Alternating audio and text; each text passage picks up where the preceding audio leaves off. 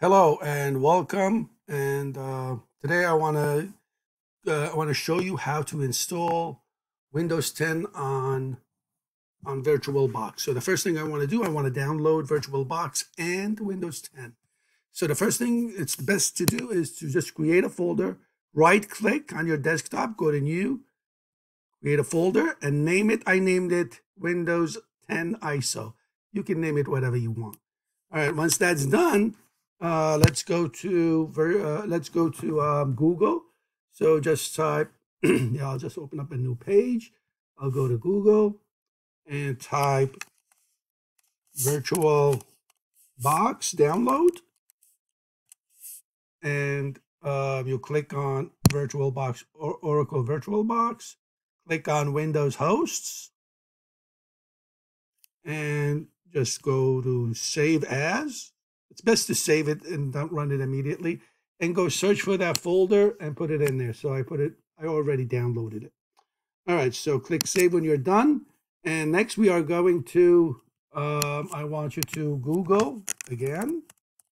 Let me go to google.com and type in Windows 10 free trial ISO. So click on that. Let me just close this for now.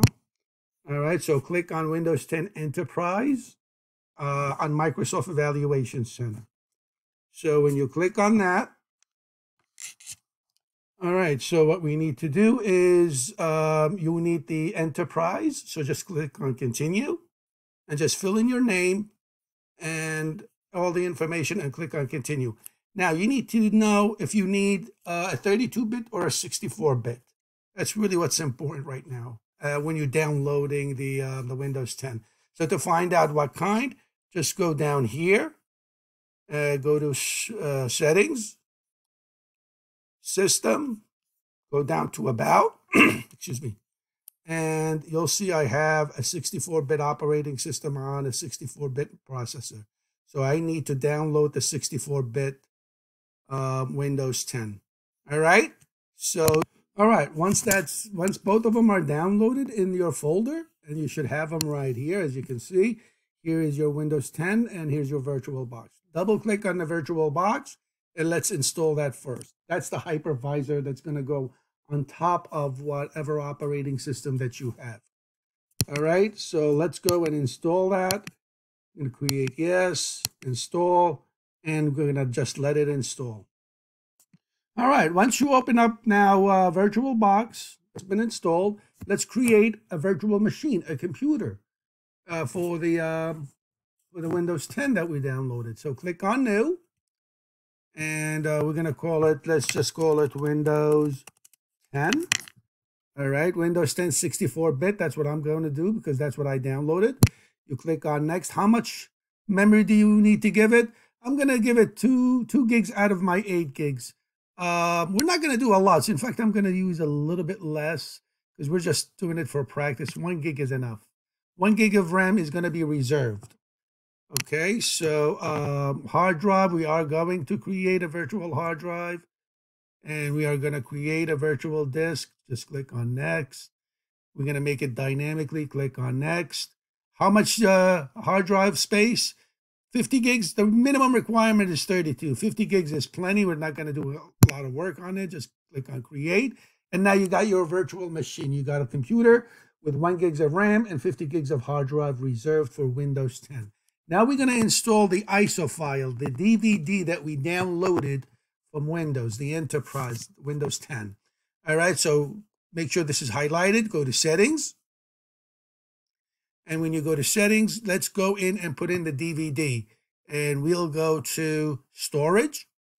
And you see the DVD is empty. Just click on it and go right here. Click on the disk and click on Choose a virtual optical disk. And let's go and add a new disk. Click on Add. And let's go and find it. Windows 10 ISO. Just double click right here. And let's go find a Windows ISO. There you go. Double click on that. And there it is right here. Click Open. And click on Choose. And click on OK. And now you got the DVD in. And once the DVD is in, just click on Start. It will boot up the Windows 10 from that folder that we got. All right. Now you can close that. And Windows 10 starts to boot up, and you should be able to go through all the installation all the way to the end.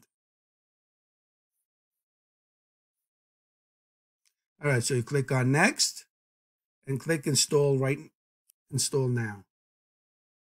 All right. Let me pause a little bit and go back to see, and I'll come back when this is at any place where I think you need to know more info. Okay, well, just accept the license agreement. Click Next. Now, here's what's important. Install. You're not going to do install. We're not installing an upgrade. So click on Advanced and click on Next. And that's it. Just wait. Let's wait till it finishes installing, and I'll get back to you. All right, I just finished. It just finished, and it rebooted. Don't touch anything. So just let it completely reboot, and I'm just going to close that, and we'll come back in a minute and see what happens. All right, continuing with the installation, I'm going to press on using Express Settings and let it go.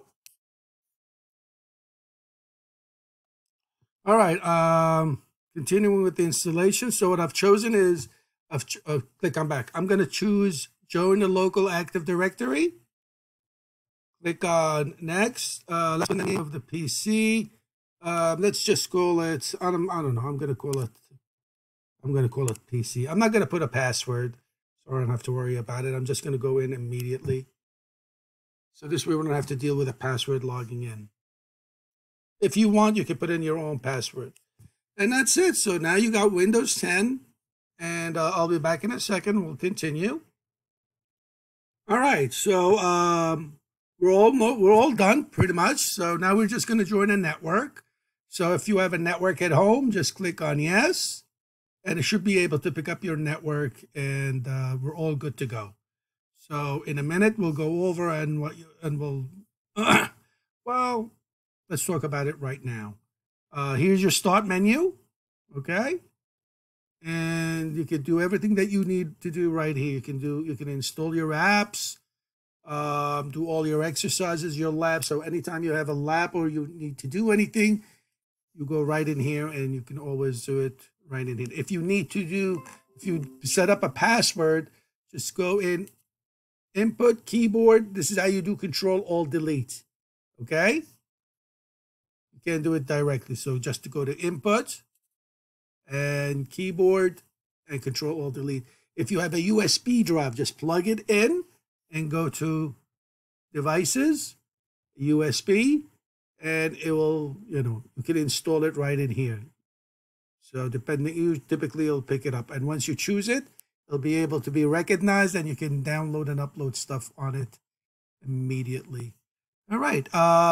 When you are done, just go to Start and Power and turn it off. Okay, don't just shut it off. So we're going to shut that off, and that's it. Now you got Windows 10. You can, for 90 days.